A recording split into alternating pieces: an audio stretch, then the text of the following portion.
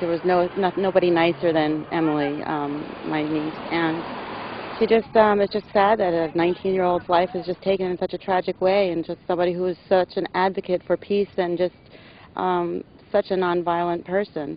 Emily was like the fun-loving, fun-spirited kind of girl.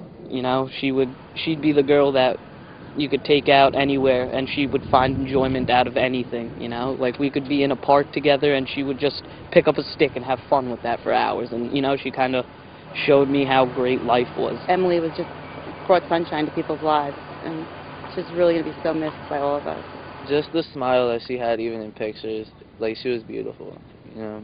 Like, you know, any person that came into Emily's life, she always opened up their eyes and always made them feel welcome and, like, you know, family.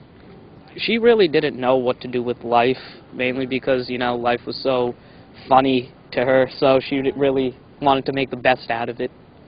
And she did want to make, you know, the world a better place for everybody, and I guess she somewhat did that.